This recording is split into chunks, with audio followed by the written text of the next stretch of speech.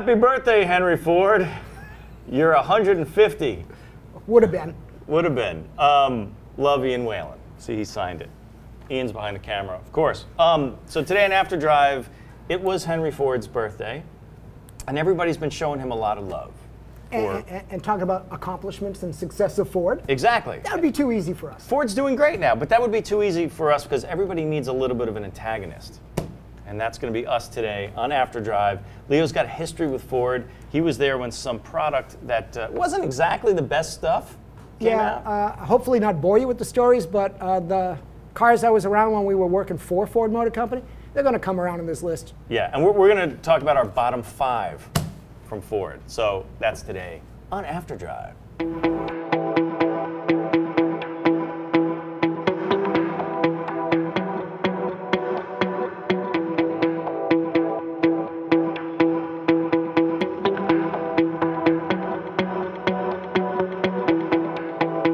So, Mikey, I like this After Drive idea. Anyone can do a top 10 list. Yeah. We're doing what? We're doing the bottom list, the bottom 5. The 5 worst Fords we think. Our 5 worst Fords. I mean, we're going to probably have some issues with each other's picks. So that could be good. That could be fun. And in fairness to Ford, some of these on our list were like big sales successes. Yeah, they were huge, right? Yeah. So it's not necessarily I mean, and they came at a time when there were a lot of crappy cars out there. So these were the Ford's best crappy cars. Ford's best crappy cars. See, it's a best list. Also, wait till Louis Chevrolet's birthday. We're going to get him too. So, all right. So you were there. So give us the backstory, because you were at Ford. Okay. So the short version is from '77 to '85. I had joined Ford Motor Company coming out of school with my little MBA, and was in the field helping wholesale cars to dealers. Then ended up at Renaissance Center when they owned the Renaissance Center, coming up with the marketing plans to launch some of these cars. And they made the list, you'll see. Yeah. All right, so let's just get right to it, because the obvious choice, and I'm not even going to say it because it's not on my list, is the Pinto. Yeah, you got to start with Pinto. So what do you got? I got to start with Pinto.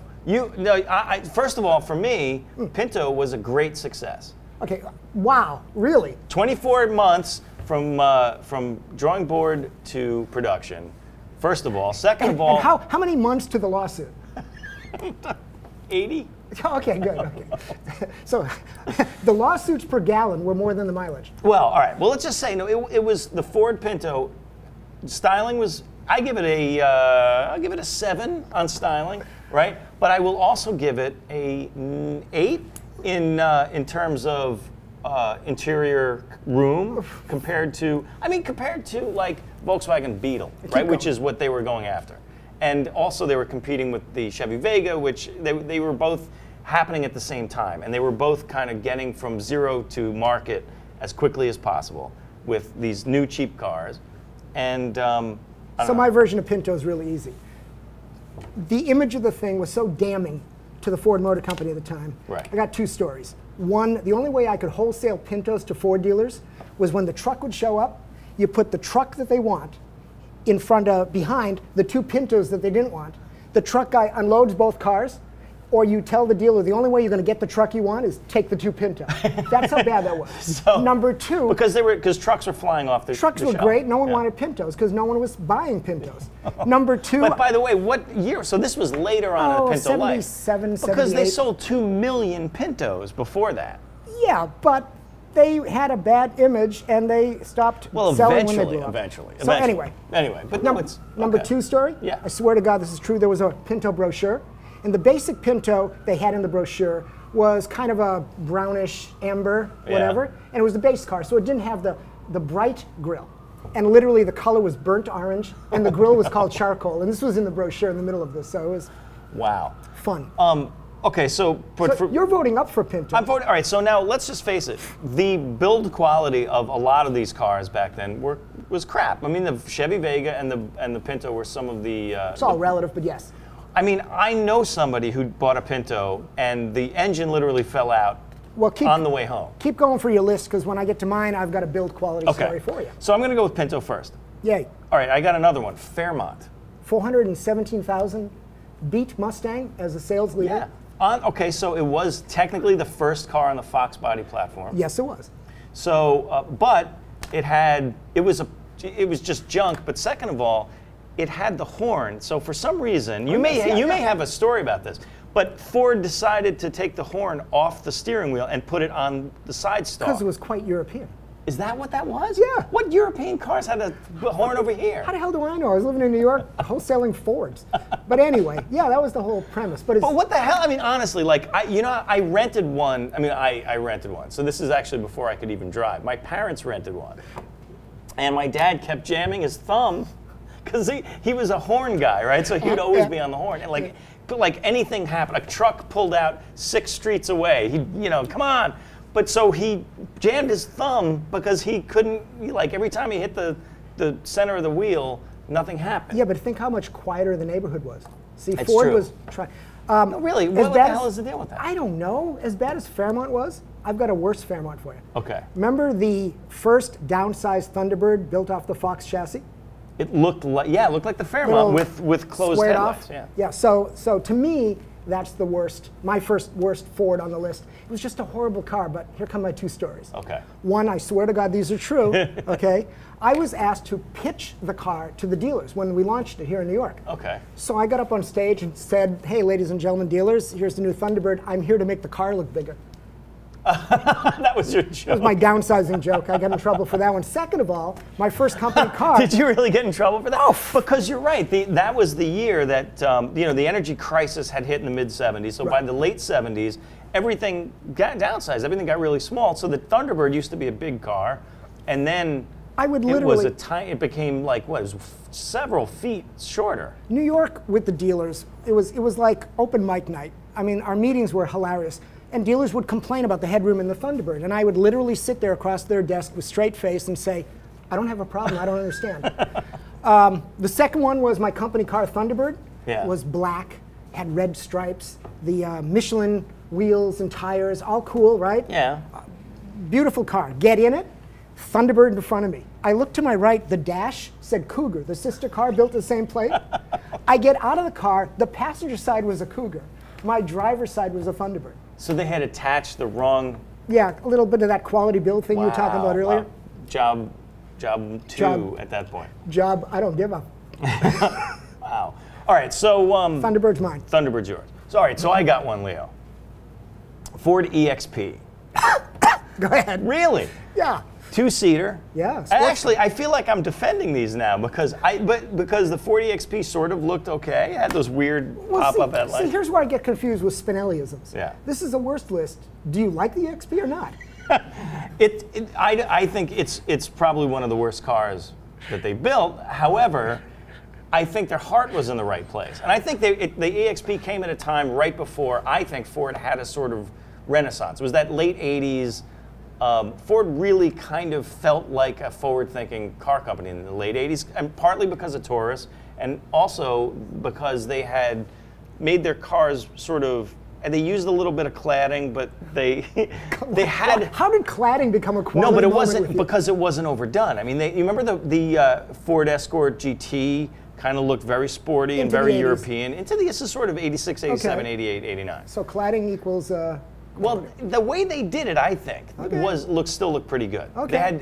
But the bumpers were incorporated into the rest of it color-wise. They were one of the first American car companies to do that because GM still had the crappy-looking bumpers. Anyway, the Ford EXP was just basically an Escort with 2 seats. Yes, there was some type of mind-meldy moment in Dearborn where they thought we needed a sports car. Right. And the rumors were talking about a sports car, so everyone got excited. Then they showed up with this frog-faced front-drive piece of crap, that couldn't get out of its own way. That was the problem. It couldn't get out of its own way. It was really. And you know how these cars suck?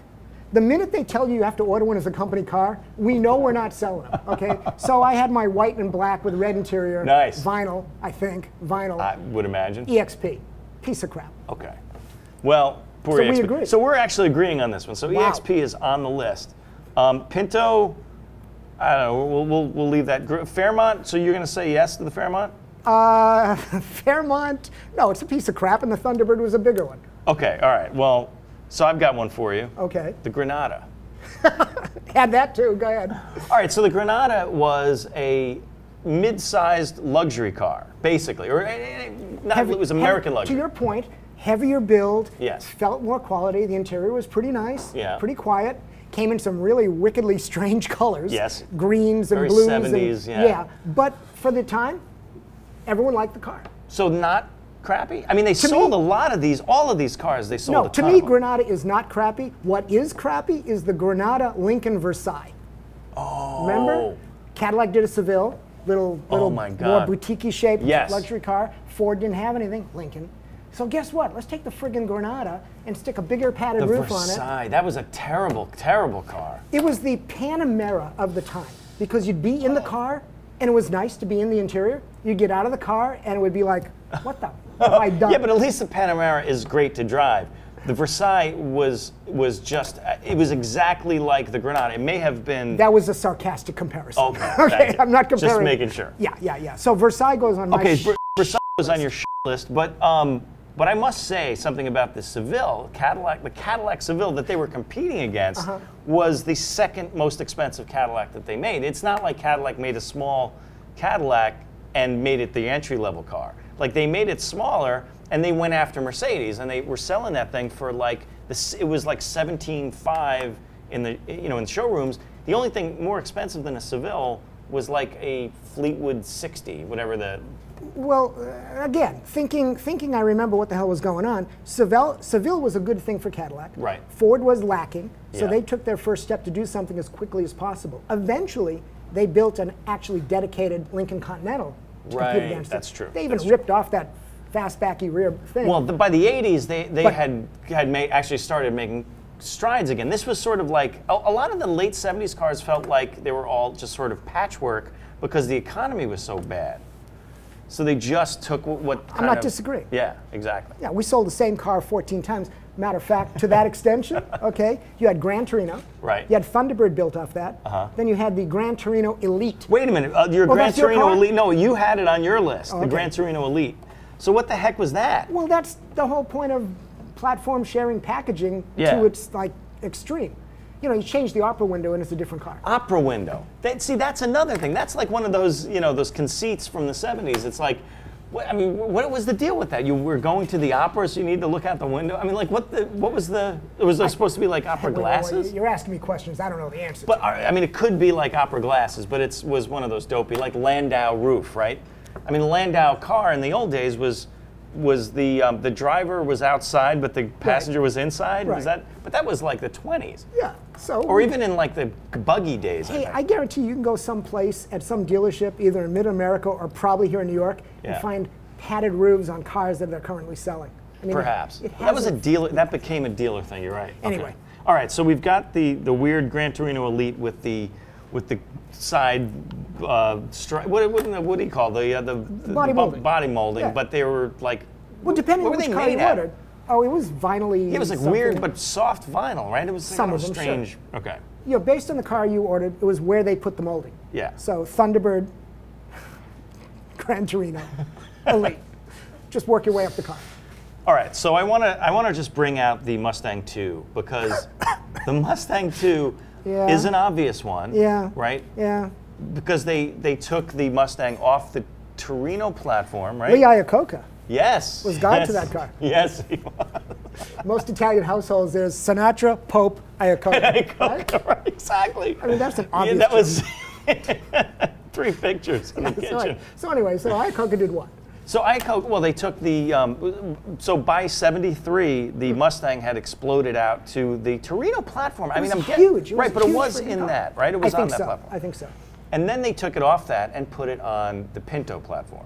Makes sense. Makes perfect sense. Which Iacocca would go on to do at Chrysler with the K-Car platform becoming the platform for everything for Chrysler and actually saved Chrysler with that. And by the way, one might argue that the crappy as it was Mustang 2 saved Ford because they sold more of those Totally. than they had in the 60s as a pony car. It was actually an economy car that was more sort of upmarket. Well, and I liked how the whole thing evolved. It started with a V6, a European V6, that was originally the German Cologne engine from Capri. Also, yeah, Capri, right. Okay, Yeah. so it had a 4-cylinder overhead cam, 2.3, and then the V6. Right.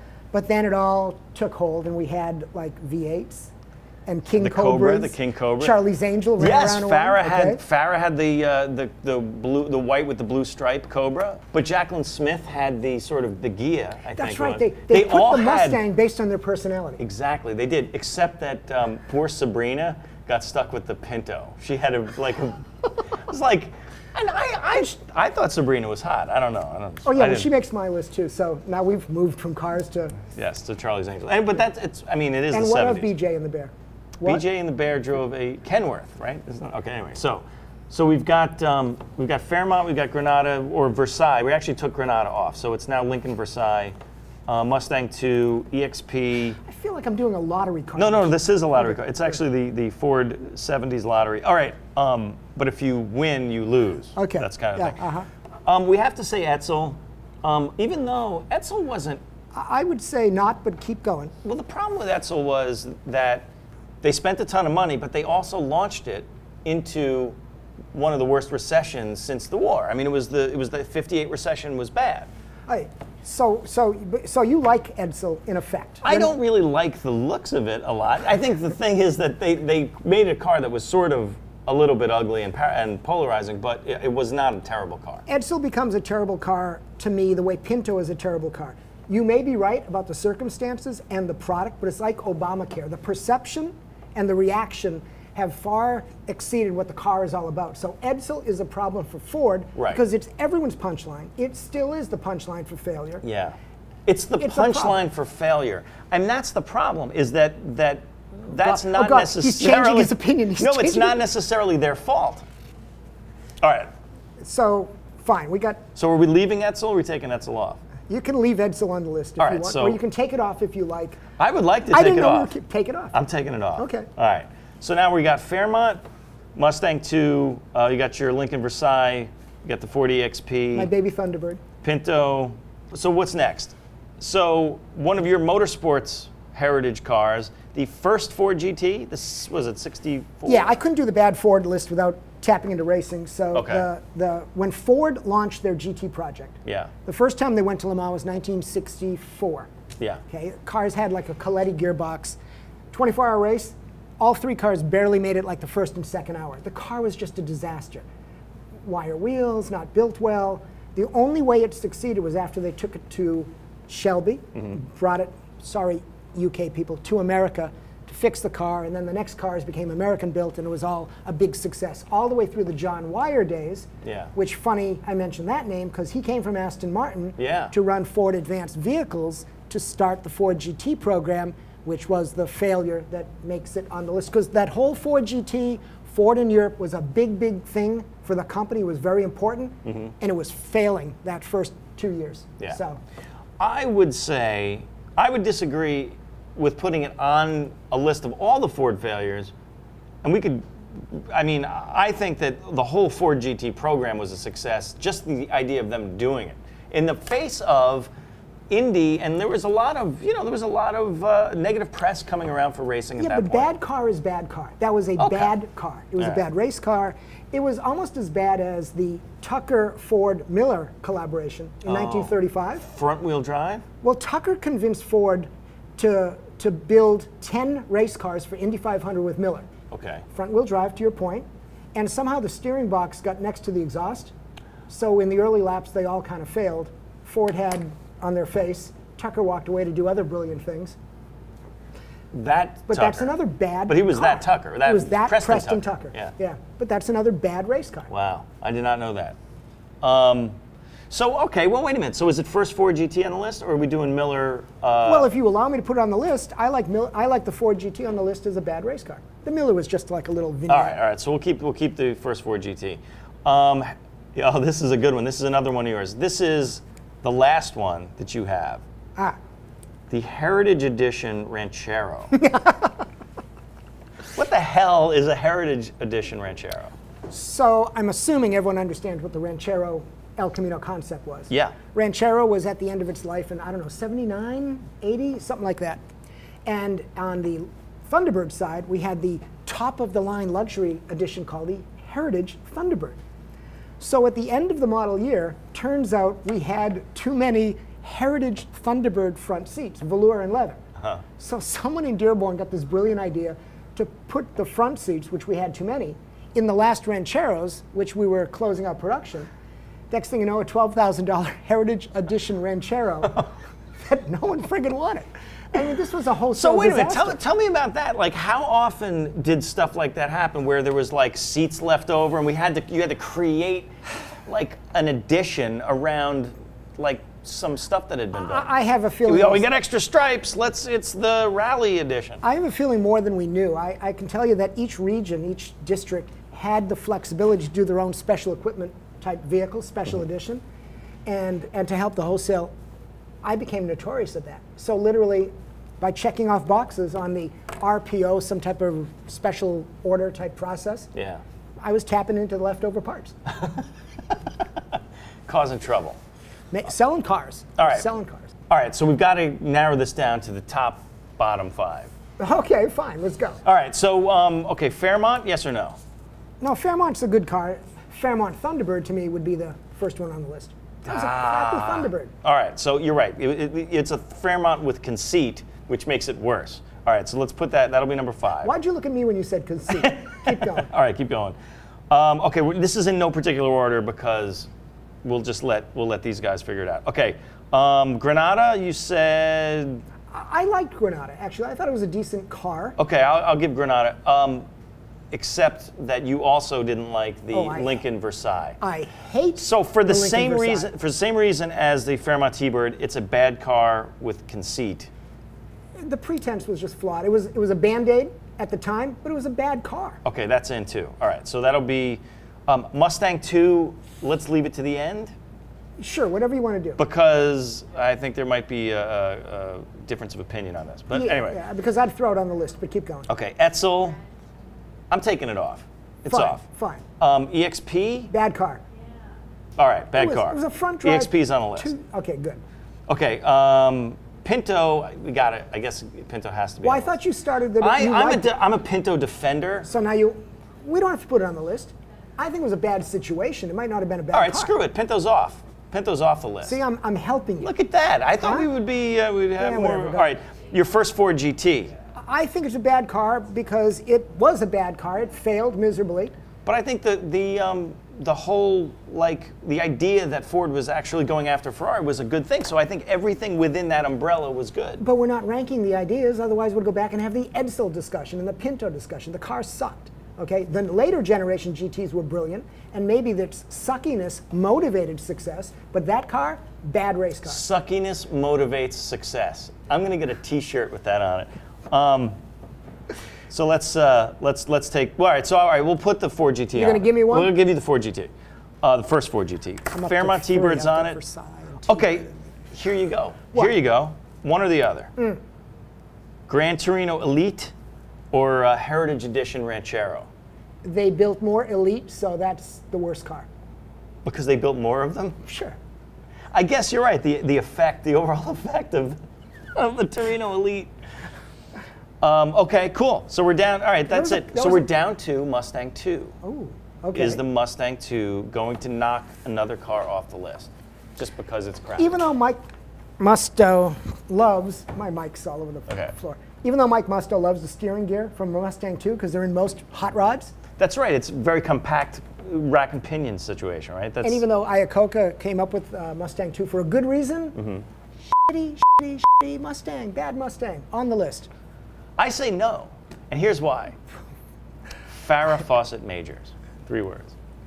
Well, you know what? If she came with every car, don't do the joke that's going to go with that line, okay?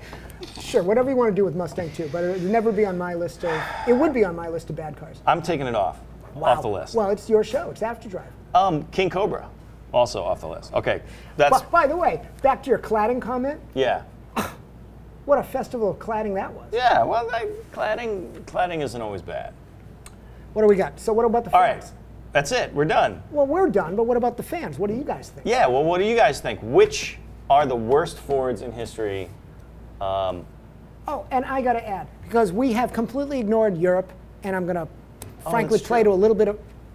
Oh, God. Point is, tell us what Ford cars around the globe we may have missed as bad Fords. Yeah, very good. Happy birthday, Henry. Happy birthday, Henry Ford. You're 150 and you did a lot of good things, but some things not so much.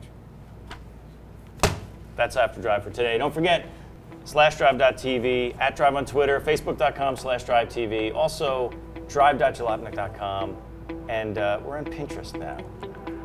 So post and pin some crap. That's it. See you guys next week.